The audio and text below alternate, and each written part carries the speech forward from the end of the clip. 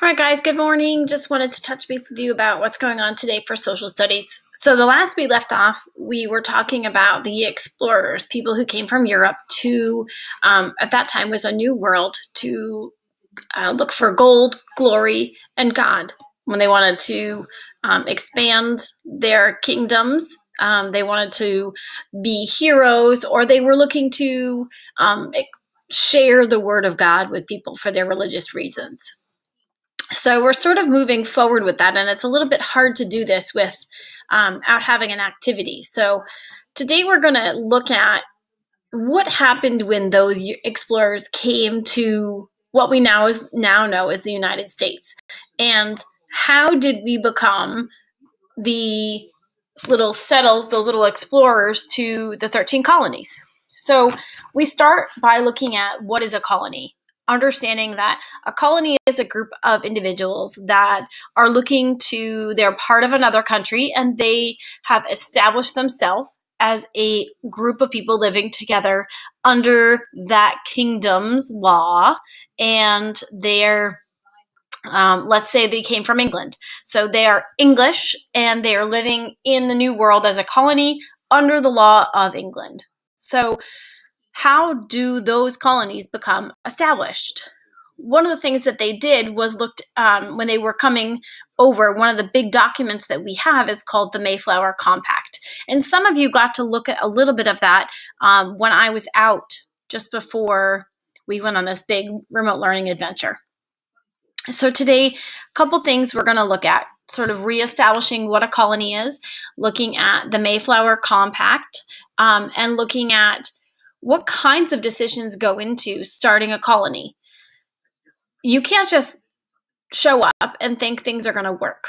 We've tried that. Remember at the beginning of the year, it didn't all work well. So there has to be some type of rule of law.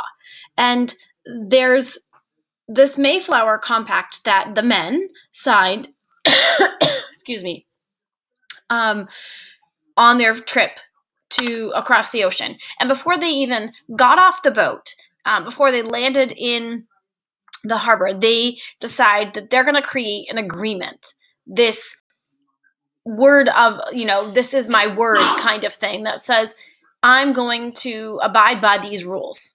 And the idea is I might be giving up a little bit, but I'm doing it for the benefit of everybody, because if I don't give a little bit and nobody survives, then we haven't done what we're supposed to do, which is to colonize and take more and sort of grow this area for the king. So today I'm asking you, your assignment is to complete a Word document. And it's asking you to think about what kinds of things would you have to think about if you were starting your colony. How would you decide who's in charge? How would you decide how disagreements would be settled? How would you decide who's going to be the sheriff or the farmer or the cobbler?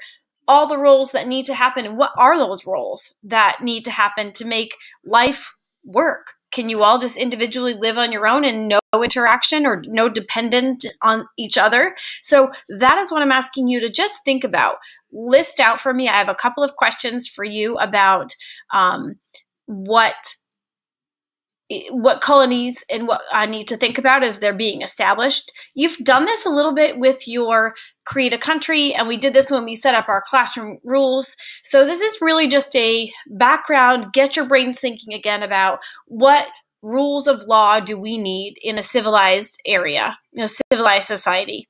So do your best. I'm looking for punctuation, full sentences, and good ideas. Please don't give me one or two sentences. Help me to show me that you really understand that a rule of law needs to be established. So that is your assignment for today. Much more to come tomorrow, but as we got started today, I wanted to just go back and get our brains thinking about what we had been working on. One note that study.com is a website that I don't currently have access to. There's a great video there that I'm trying to get us access to. I requested it early this morning. I'm hoping that I'll have it before the end of the day. So if you see that an additional resource is put up there, go ahead and click on it. It's good information. If you need more help with this, feel free to log on at 8:30 with me doing our Google Meets.